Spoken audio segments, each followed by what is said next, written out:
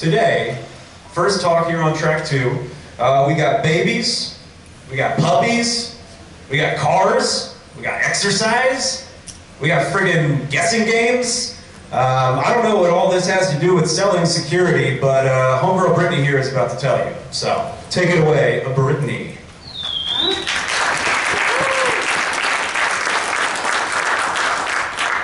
Alright, so I think we're mic'd up. I want to make sure that this is moving.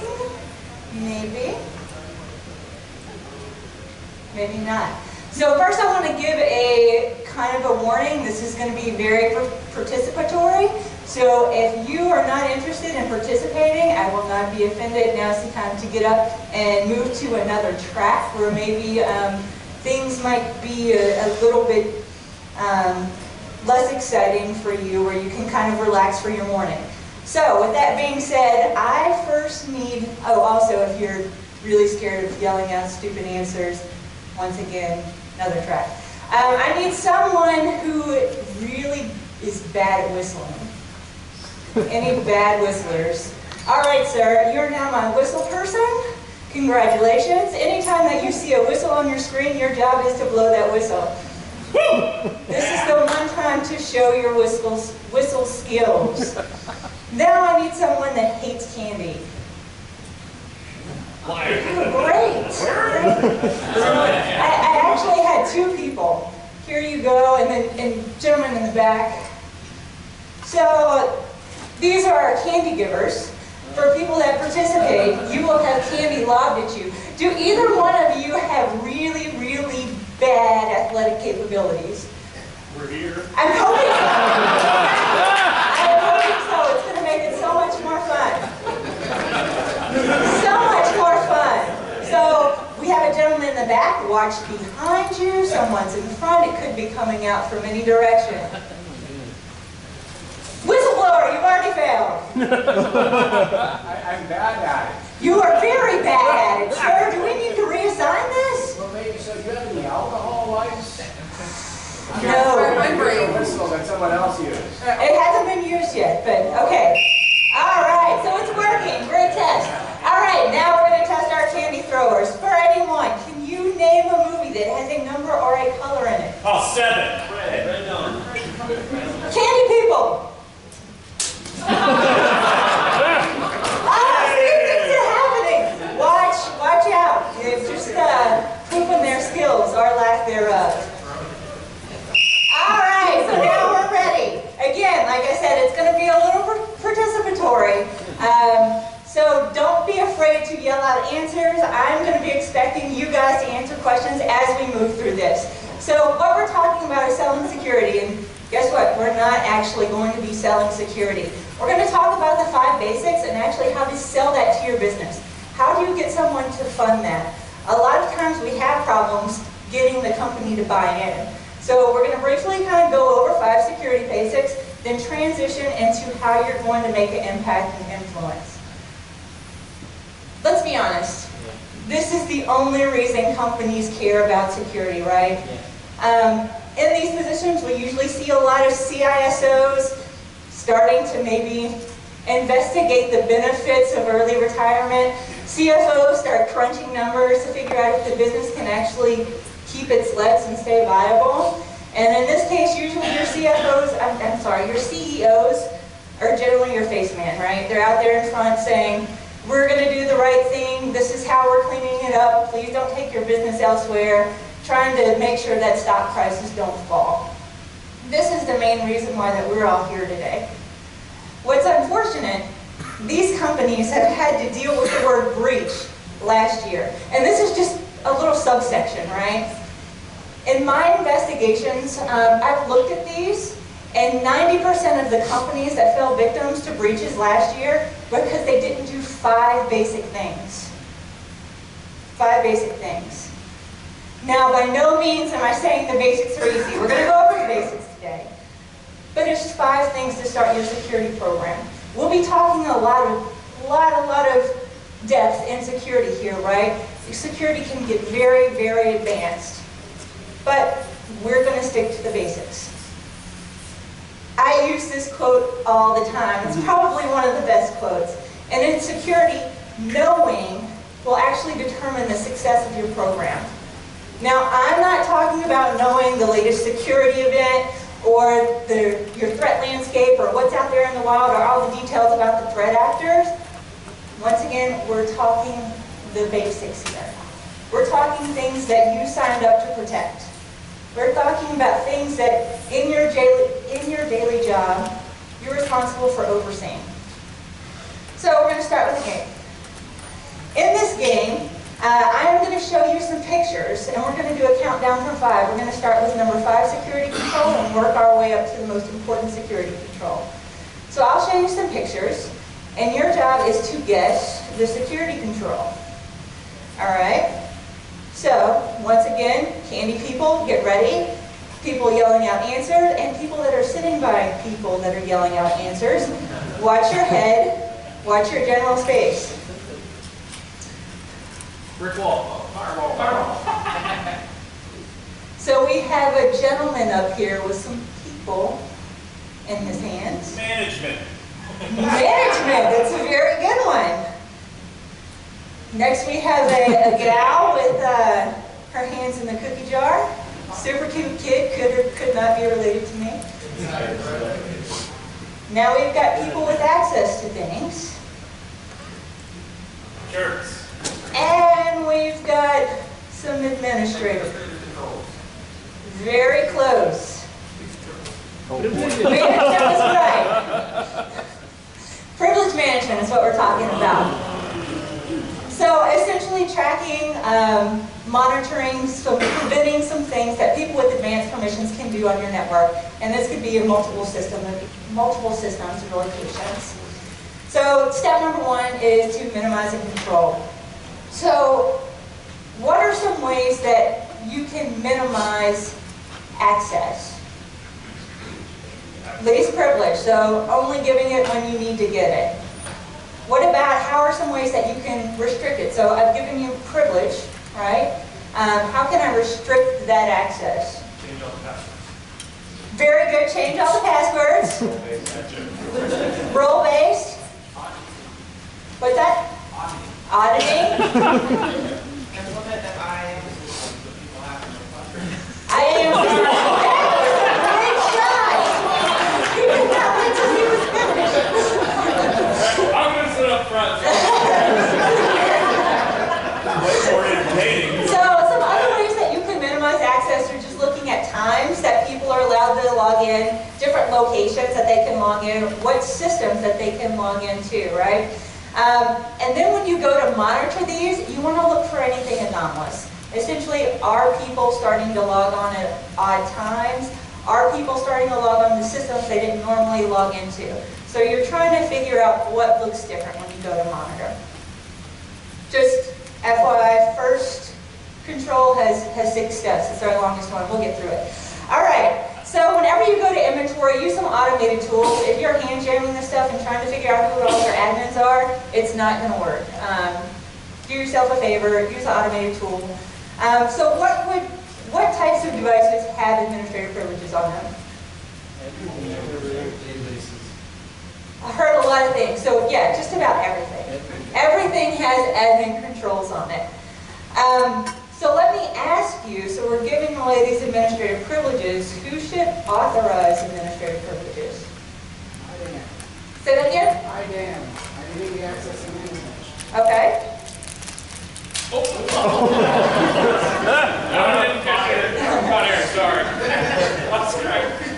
So actually, what I'm looking for is a little bit more on the business side. Say that again? Service owners. Service owners? Change management team. Human resources.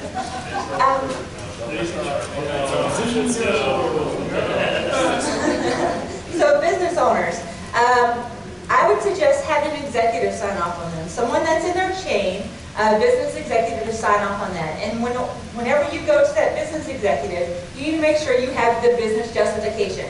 Why does this person need access, not just once, but continually? In order to do their job, this is the reason why this guy over here, which is kind of in the corner, not kind of hanging out from you guys, needs access on a continual basis to do his job. That should be recorded, put it in your ticketing system, then you have a business reason why, which can be reviewed later.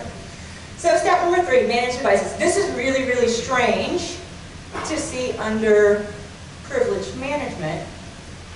Does anybody want to guess why devices would be with privilege management? They get stolen. Say that again? They get stolen.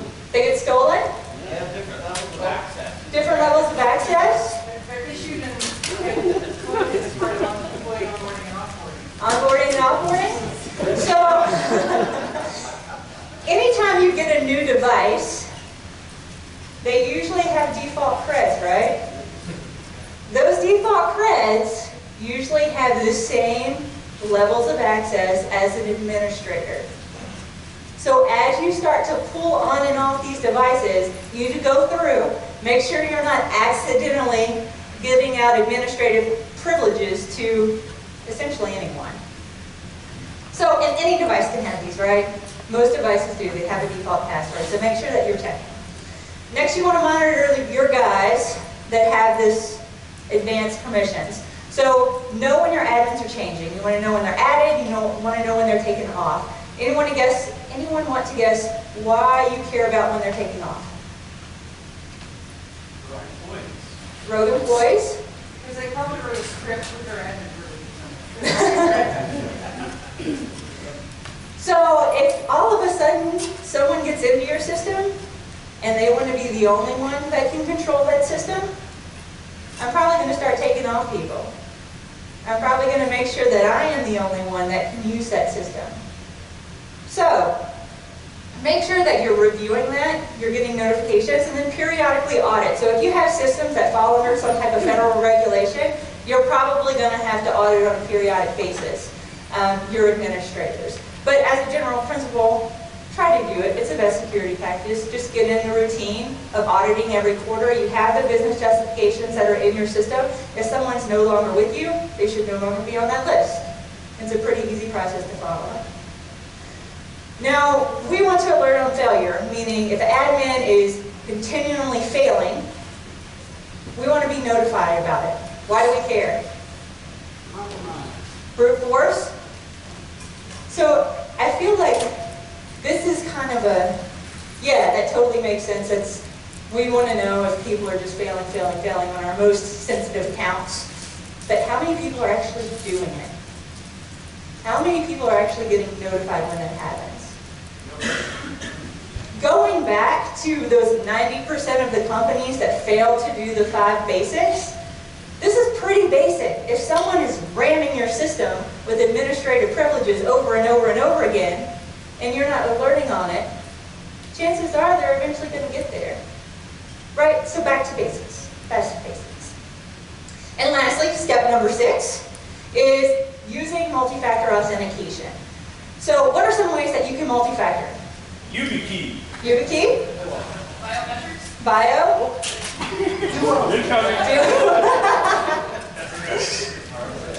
Yeah, smart cards, certs, tokens, you name it, bio. There's a lot of ways that you can multi-factor. But let's face it, your business is probably not going to put multi-factor on everything. And in some cases, your businesses might actually hate multi-factor. So if for some reason you can't multi-factor, and your admins are not going to use multi-factor to get into their systems, I would suggest trying to get your business to sign off on NIST standard passwords. So does anyone know the current NIST standard for passwords? Passphrase. Passphrase. 14, I heard it. Yeah! So 14 characters. 14 characters and change when it's compromised. 2 things to note, I didn't say complexity. I didn't say uppercase, lowercase, numbers, special symbols. 14 characters. The other thing I said is change when it's been compromised. So if you have a mechanism in place that tells you when it's been compromised, great, good for you. Otherwise, you may need to look at when it's time that makes sense to rotate their password. If you're using something like 14 characters, you can probably get away with a year. One caveat on that, if you're adhering to any federal standards, they may not have updated their standards. You can talk to them about that. It's usually dependent on who's auditing you. So one auditor can have a different opinion than another auditor. So check with your auditor before you move to that if you have some federal requirements. So these are the 6 steps we just went over really quickly. Minimize and monitor, inventory and justify, manage your devices, know who your admins are, make sure that you're alerting on failure, and then secure authentication. So moving on to number 4, here we go again. We see this gentleman. So it's probably not privileged, it's probably management. All right, now we see this very, very helpless bird. Vulnerability management. I heard it already. Vulnerability management. So essentially we're identifying, assessing, remediating vulnerabilities. Good news, half the steps in this one. 3 steps. First step is to scan and correlate. So you got your automated scans. I would suggest doing these every week. If you can do them more than weekly, you have an awesome team and a great group of people that are catching for you. Way to go. Once you scan and you get those reports in, you're going to hand them off to your system administrators. Why your system administrators? Because they make the changes. They're the ones that manage you. They're the ones that are managing it, and they're going to be the ones that remediate it. This doesn't work this way in all the companies. My opinion, it should. If you own a system, if you're responsible for maintaining that system, you're responsible for maintaining the security of the system. Our security people are responsible for reporting on security and advising and assisting where need be. Everyone should start taking ownership of their devices, my opinion. Reach. So, once you have your findings, go back to your logs and start correlating what you're actually seeing in your traffic and look at your vulnerabilities. Are those vulnerabilities being exploited? Or is what you're seeing in your traffic correlates to some activity that you're actually seeing on your network? This is really, really hard to do. Especially if you have a small security team, you're probably not going to be able to dig in this deep. But if you have the depth and you have the time, because security people have so much time, make sure this is a really, really good step to take, and you'll actually learn a whole lot in the process. So next, and what I've seen over and over again, and it just drives me crazy, is when you're doing scanning, make sure you're doing authenticated scans. So what that means is when you scan, the account that you're using to scan the system should have credentials to see inside the system. If you can't see inside the systems, you don't know what exists inside your systems. So you're not going to see software vulnerabilities. You're just going to see on the outside of your systems, right? So if you're starting to look at one of these reports and you don't see any kind of software on there, that should be your first trigger of, hey, this is not a credentialed scan. With that being said, now we have all of these service accounts that can log onto systems. So let's revisit privilege management. Okay, so if you have service accounts that are logging onto all these systems, you probably don't want the same account to have access to all of your systems. So start breaking up service accounts to see what they can get access to. So same thing with privilege management. You want to narrow the list of people that have access to one system. The same thing with your service accounts that are going to have access to your systems. And then make sure the people that are running these tools are authorized employees. So probably handle them in the same way that you would your system admins. Number 2, stay current. We know that vulnerabilities change every single day. We're going to see some 0 days to here. So your vulnerabilities are going to change. We know this. The only way that you can be effective is by staying up to date. So what are some ways that you can stay up to date? Twitter, RSS feeds. Your institutional ISAC. ISACs. US cert? US cert. Threat intel. So there's a lot of ways that you can get together, collaborate, find out about information. So you got threat intel, general updates with your systems, pulling this information in, make sure that they're up to date with the latest alerts, patches, and so on and so forth. Make sure that you're keeping your systems essentially patched and up to date. And then lastly, once you patch, you're going to compare. So do your scan, get your vulnerability report, hand it off to that sysadmin, give him time to do his thing, and then on your next scan, go back and see, did it actually get patched? is what you're providing them something that they can actually action on. Maybe it didn't get patched because they didn't have time. Maybe it didn't get patched because they tried it and it broke something and they had to roll back. So your job as a security professional is to get out, build that relationship, go and talk with that system administrator and understand what's going on. You may not be able to patch everything, and in those cases, you're going to take it, put it into your ticket managing system, your change management control, make sure that you have a record of that, and then go back and re-look those things. Because as we know, it could be just a very low risk patch that you asked to send out, but now, 3 months later, new vulnerabilities have come out, and this is a very, very high risk. So you need to start talking about other controls that you can put in place there. Or maybe you have to segment a little bit differently. So there may be a reason why they're not patching.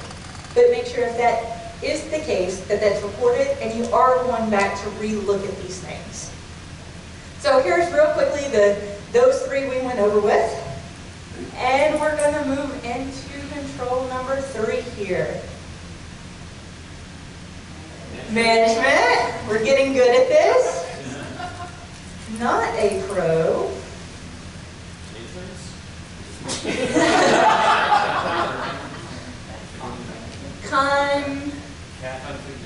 Configuration management.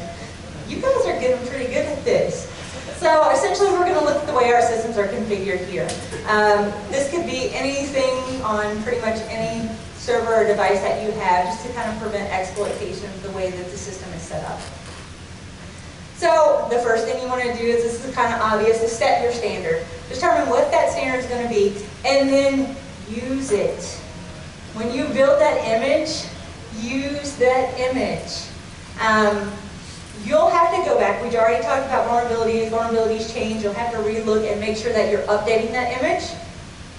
There's a whole lot of prescription on how often you should do this, but for me the best answer is know your business, know what your risks are, and make a decision based on what makes sense for your company, okay?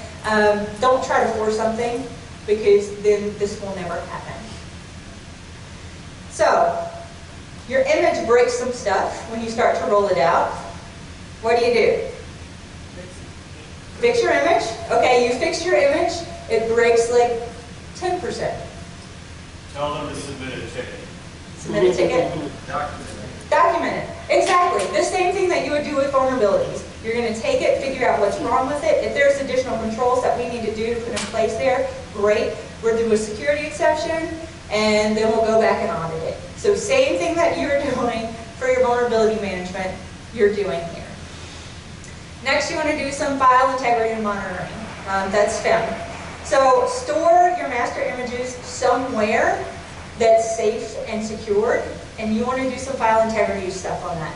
If you are giving out an image to every device in your company, you want to make sure that that image has good integrity, that those files can be trusted, that when you're rolling them out. So once you have your image and you're using your image, make sure your image is clean and it doesn't change. You also may want to do this if you have any critical files that everyone's using that's across the business. Once again, if you get into some federally regulated data, you may have to do this on those systems anyway.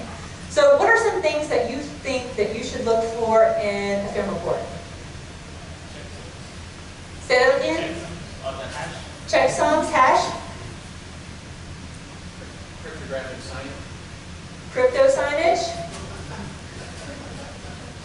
So I was looking maybe a little bit more high level. I'm looking for any unusual changes versus routine changes. So if you know that something is happening on that system, you're patching on the system, that would be something that would be expected. You could probably tie that back into a change management report, right? You knew something was going to happen, it changed, and you have a record that it was supposed to change. You could look for permission changes, owner changes. It would be nice if you could see who's making these changes and look at that over time as you're moving forward. So you can see if they're actually valid changes or something's messing up. Next are configuration checks. So this is another tool that you're going to need to have. It's essentially going to go out and make sure that your system is set up like you think it should be. Usually GPOs for Windows is used here. For Unix systems, you may want to use something like Puppet. Ideally, it's going to go out, it's going to set your configurations, it's going to go back and check the configurations every so often, change them, or it can push them manually. So if you have a standard, it's pushing it, it's updating it. And this is the last one for this control, configuration management, is remote access. This one is pretty easy. You're probably going to need to access all these systems remotely. You're probably not going to have people running all over the place. So when you are reaching out and talking to the systems, make sure you're just doing it over secure channels. Don't use RDP over something that's WAD and free. Use a TLS connection, SSL, something that's going to provide you some encryption as you're moving forward. So here's the top 4 that we have, kind of hard to see, but establishing a standard, do your FIM checks, do your config checks, and then check for remote access. That was really deep. That was kind of hard. All right, so we're going to take a break. We quickly went through 3. We've got 2 more left, but you've been sitting in your seat a while, so why not get moving? So here's how we're going to do this. You will stand up if you have ever done these things. If they do not pertain to you, sit back down. Everyone understand the rules of the game? Aye, aye, Captain. Woohoo! Let's get going. Have you ever been called to fix your parents' or grandparents' computer? Nice. Props to the people sitting. Have you got into your family's or friend's social media account and posted something on their behalf? Sit down and you have fun. Have you ever gotten to your ex's social media account? I won't ask what you did or That's why you illegal. did. Don't sit down. This is recorded. Have you ever prank called someone? I was pretty sure this was going to show your age, but I've seen some younger people out there. I'm kind of impressed. Have you ever clicked on a phishing email? Hell no.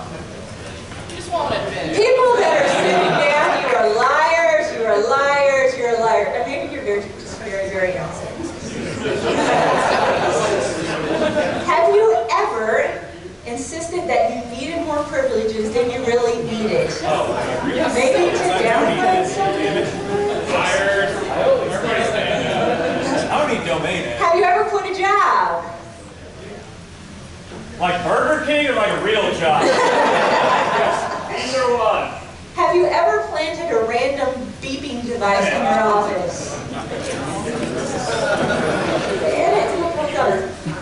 So this is, if you haven't done this, this is amazing, especially if you're in a military operation and you want 24-hour ops. It's fantastic. Drop ceiling. Have you ever told your boss no? Woo! Have you ever installed malware just to see what happens? Totally I'll not. just build a home lab. It's fun. On purpose? Yes. Have you ever sent your password over email or text to your friend? I've totally had to do this, and then I've changed my password, but had to. Have you ever told someone to turn it off and back on again? It's even better when you have to say, are you sure it's plugged in? Have you ever accidentally bricked your computer? Oh, I'm proud to see the number of people standing. I've done this. My child has actually done full disk encryption on my computer, and she's one, so that was amazing. Have you ever physically assaulted a computer or network device? All right, you guys are my people. All right, take a seat. All right, game over. So we got a little bit of blood going again. We can get back in action and answer some questions. So quick recap. These are the top 5 that we've gone over: privilege management, vulnerability, and configuration management. So moving on to number 2.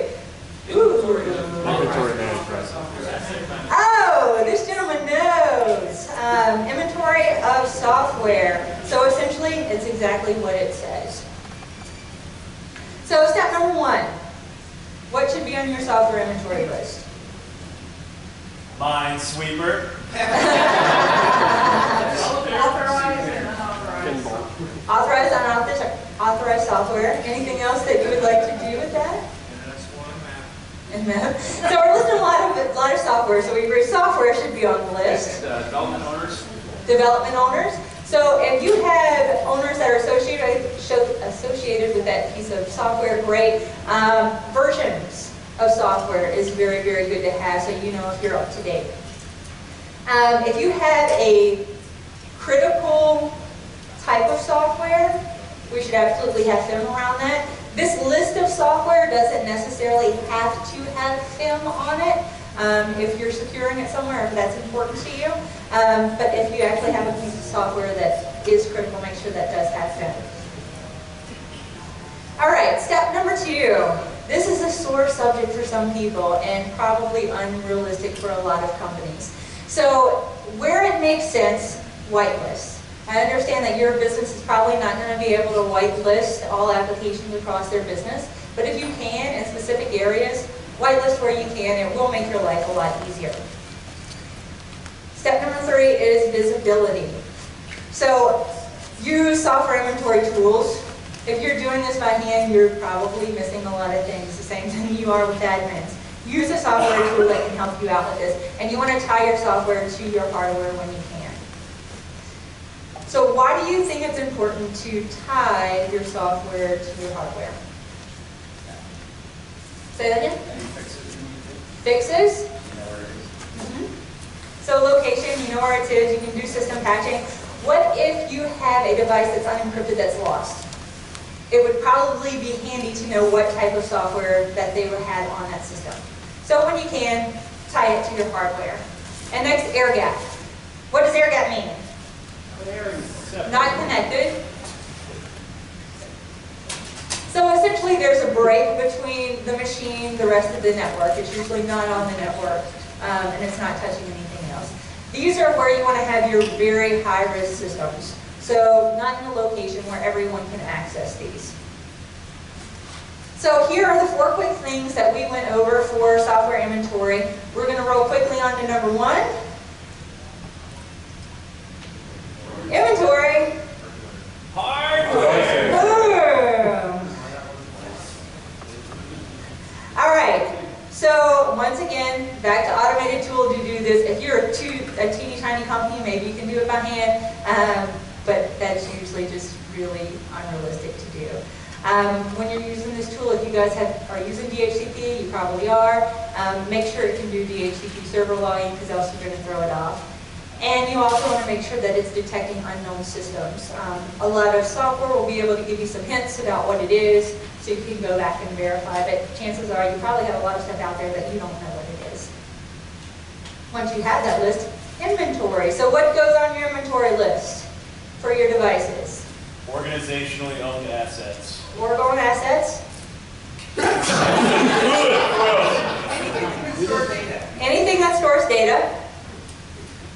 So I would suggest the type of asset that's on there, and obviously the machine name, if you have that, any kind of network addresses that may be associated with that machine. If you have an owner, include that. And other things that are very, very helpful is noting whether that system, if you allow personal devices, so that's on your network, if it's a personal device, or if it's portable.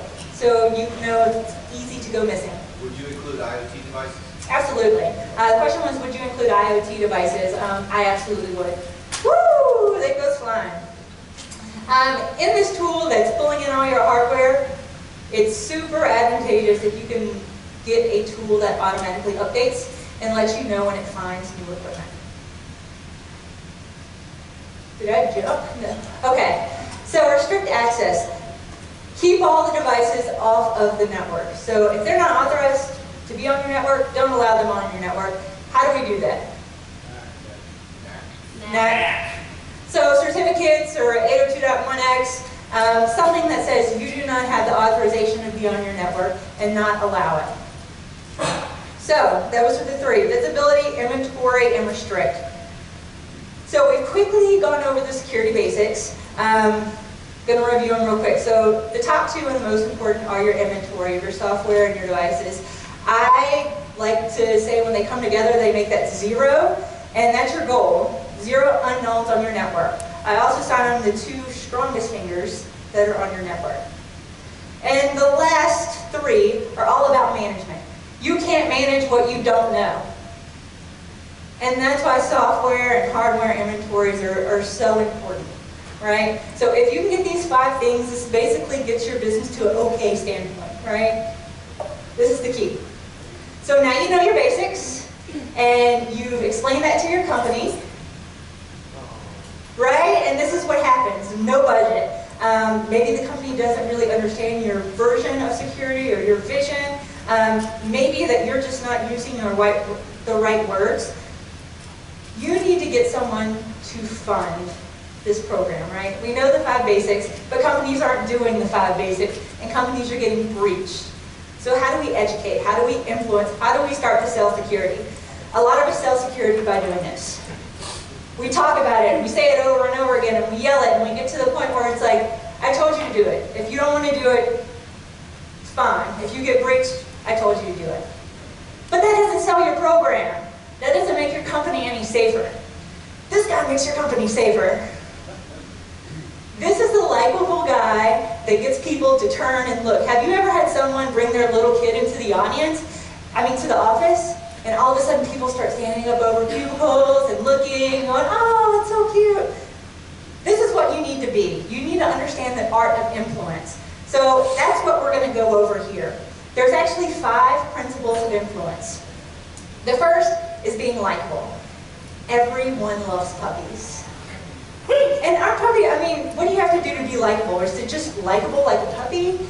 I actually pulled this picture from a Popular Science article last year, around October 16th. And the title of this Popular Science article was, "Puppies are the culprits behind a 12-state diarrhea disaster." Puppies are so likable that they can spread this over 12 states. That's how likable puppies are. So what do you have to do to be likable? There's actually 2 characteristics to likability. The first is being similar, and the second one is being familiar. So having common interest and having a common presence. Have you ever worked with someone where they show up, you send them an email, and you get like a gift back, and you're like, is that a yes? Is that a no? Is that a, I have no idea what you're talking about? And it can get kind of annoying. And then after a while, they start sending some pretty funny gifts, and you find yourself laughing. Every now and then, you may respond with a gift. And then you get someone new, and they're like, yeah, I talked to Jane. I sent her a thing. She just sent me back a gift. And you're like, yeah, that's Jane. Jane has just become likable because she's found a common interest. You guys are sharing the same type of gifts now, and you're interacting with her over and over. So when you're going out, you're talking your security talk, be relatable, and then go back and talk to them again and again and again. The second principle is scarcity, which sounds pretty weird. But this is how in the fashion industry you can sell shoes for $2,500 or buy a Louis Vuitton bag for $55K. But maybe shoes and purses aren't your thing. Maybe it's this nice Bugatti, 2.9 mil. You're the only one. There's only one of you in the area that has one of these, right? It's very exclusive. That's the idea of scarcity. That's how they influence you to buy. Now, this isn't just particular to big dollar items. We see this when we're going out traveling, right? And we're looking, oops, there's only a couple more left at this price, or a few seats left, or maybe I wanted that rug and that's a really horrible owl, but there's only a couple left. That might be a good gag. Scarcity. Use this to your advantage whenever you're talking about your security things. You could say that, hey, this is what the really cutting edge companies are doing. Or, I'm giving you this information because you're the person that I trust with this information. You're making the source of exclusivity. They feel important. The business can feel important. Next is reciprocity. I kind of wanted to make sure that we don't confuse this with quid pro quo. Quid pro quo is if you go out and buy me a car, I'll give you a raise. Reciprocity is, the idea is, if you do something good for me, I'm going to want to do something good for you. So if someone's coming by my desk every Thursday to pick up my trash on their way to the trash bin, and then one Thursday they aren't there, when I go to take out my trash, I go, I should probably go over there and grab their trash bag. It's that feeling of obligation because they've done something nice for you. I don't know if anybody got these in the mail, but they're surveys. These showed up at my house. They're like, go online, here's a $1 bill. When I first got them, I was like, ooh, should I just throw this away with a $1 bill, like I feel really bad about taking this $1 bill and not doing anything in return for the $1 bill. And then I thought of this, I'm like, these people are trying to influence me. They're trying to get over on me. Thank you for this $1 bill, and I threw them away. But this is the idea of reciprocity. They've given you a $1 bill, so now you feel obligated to do something in turn for them. So, moral of the story is, get out when you're meeting people. If you can, help them out. Show them a tip. Maybe there's some security tool that you know of that might help them save passwords. Whatever you're doing, maybe their kid's doing something that's kind of off the wall, give them a piece of advice, because they're going to want to return that favor when they can. Next is consistency. This can be very, very influential. If you think about going, if you have a friend that you go out to the movies to all the time, you know that they may or may not show up. Then you have a friend that always shows up, they usually text you when they're on their way. If you have a problem, who are you going to? It's the person that you know that you can depend on. So when you're saying, if you're giving answers that are consistent and based on some sort of fact, your actions and your answers just need to be consistent. So for those people that said no to their boss, hopefully you were basing it on something that was consistent, a policy that was in place. When people go to you, they need to know that they can get a fair shake. You're not just going to say no. You're going to listen to them and understand what their problem is and make a decision based off of that. And then lastly, this is social proof. This to me is the most powerful tool. This is the idea that we make decisions based on what we see other people doing. And you can see this in children, right? This is how they learn. This is how they grow. This is how the fashion industry spreads. All of a sudden people start showing up in high-waisted pants and I gotta go get a pair of high-waisted pants. But we also see this, have you ever gone to a restaurant, you got your food, you sit down, you're starting to finish it up, and you start thinking, do I leave it here on the table? Is there a place where I'm supposed to go and drop off my food before I leave? What do I do? So you start watching other people, right? And you do what they do. This is the idea of social proof. So if you can get one person to buy into your idea, and then another person to buy into your idea, once you get that culture going, other people will naturally follow what they see. And that's the idea of social proof. So you have your principles of influence, right? We talk about likability, which is being familiar, having similar interests. Scarcity, reciprocity, you do something for me, I'm going to want to do something for you.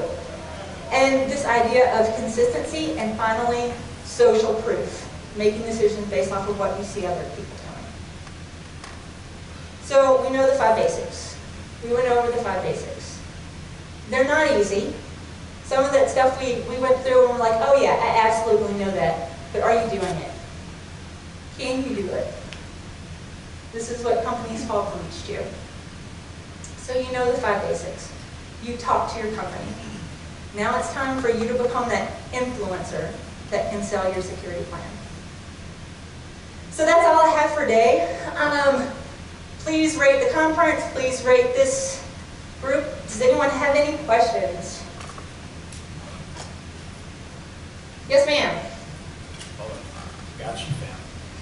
It's really more of a comment, but back to that likability, we need to stop labeling our users as losers or stupid, because it's not their full-time job to be security people, and we've gotten to the habit of, oh God, they're so stupid, they clicked on that phishing link.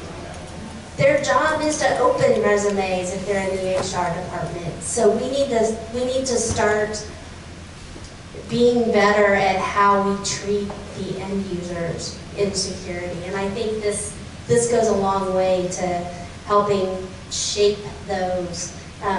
So yes, I enjoyed this, and I just wanted to throw that comment out there. So there's actually 2 things I want to note off of that. Absolutely likability. You're creating relationships, right?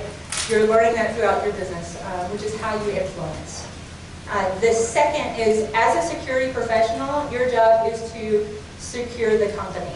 And if you don't know what the business does, if you don't know what the person in HR does, if you don't know what your guy in tax or contract is doing, what he has to do every day to do his job, you don't know how to protect it. So that's why building those relationships are so important in understanding your business. Anything else? I got one for you, actually. Sure. So, neither of us are in a position to say whether or not NIST is correct in their new recommendations, but I don't know about y'all's users. But ever since that NIST recommendation, the password change recommendation came out, oh, my users love telling me how complexity's done. I shouldn't have to have an uppercase and a number and a blah, and that's fine, because NIST did release that publication. If nothing else, I think I should be happy that at least my users, are paying attention to that. I guess what I am curious to pick your thoughts on are, let's be real, a lot of our users have given the option, they're going to choose all lowercase letters, and it'll be long, which is good, but consider that we're in a world where Bitcoin mining rigs are somewhat regular and commonplace right now. I guess I have trouble thinking that there shouldn't be a rotation time on these passwords, because the whole reason why we have rotation time in the first place is to prevent an offline password cracking attack. I feel like if your hashcat mask is going to be, all lowercase letters, your cracking time could be very reasonable on a Bitcoin mining rig. So, I guess, A, what are your thoughts on that? And B, what can we do when we know that our environment may not be conducive to that NIST recommendation based on, this, that, or the other thing? Okay, so your first one, I'm going to get a little bit mathy on you. So you're right. If you're only using lowercase letters, your entropy is going to be a lot smaller. Smaller your entropy, the easier it is to crack. With that being said, you probably will have some password crackers that are saying, hey, I'm just going to use lowercase, or I'm going to use upward and lowercase. And that's a little bit of education there. Like I mentioned, if you don't know when your password's been compromised, then it's hard to change it when it's been compromised, right? So you have to come up with something that makes sense. So if you're having a very high entropy password, and it's long, and it's using multiple characters, then look at that. You can crunch numbers, you can run them against entropy checkers, figure out how long it actually takes to crack that password, and pick something a little bit slower, a little bit lower. I would suggest a year. If you're having 14 and you're having high entropy, I would suggest a year. And then your question around if your business won't support a misstandard password, some businesses will accept that risk. I've told my company, my job is not to make you the most secure company in the world. My job is to educate you on security. I'm going to let you know about security, what I think that your security posture is. I'm going to tell you the risk around that, and my risk is to pass that off to the business. If the business chooses to accept that risk, if that's their risk tolerance, then that's what the business has chosen. They've made a decision at that point. Boom, boom, boom. Oh man, hold up. Let me get the mic to you. Can you go back to that first slide that showed all the organizations right before you showed the breach? Sure. So say you're the CISO at a company and you're doing your job, you're selling security, you're trying really hard, and then the CEO points to that slide and he says all these companies had a breach. And while they may have sustained some temporary devaluation, none of them went out of business, none of them lost any money long term. Why should I care about any of this? Yeah. How do you approach that? So I would approach that because there's a lot more than just monetary loss, right? There's absolutely monetary loss. There's loss to the brand. And if your CEO is saying, hey, I'm okay if we get breached and we lose all our money and people don't trust us anymore, that's your company, sir. That's your company. If you don't feel okay with that as a security person and accepting that risk, go somewhere else. Can I add class action lawsuits that follow? Sure. Pretty expensive. So he's talking about class action lawsuits. If you have multiple users that are exposed, those can get pretty pricey and bring down your business quickly. So, Mike, can you go back to your 5 different areas? I have a couple of questions around that. For the 5 principles of security? Yes. So, I noticed that you didn't have cloud and vendors, which is an interesting, I'll call it change, especially in the cloud service area. Were you looking at cloud falling into the software area? So, cloud, same thing, vulnerability management. All of these principles apply to wherever you have data. Remember the up there? Yeah. All of these apply. All those apply. All those apply. And your vendors would be the same. Absolutely. Okay. Absolutely. When I'm assessing a vendor, I'm looking at these things and what they're doing in their environment. Okay. All right, so everybody is getting ready to transition off to your next track. If you want to take us out for us? Hey, give it up for Britney real quick, though, guys. Awesome.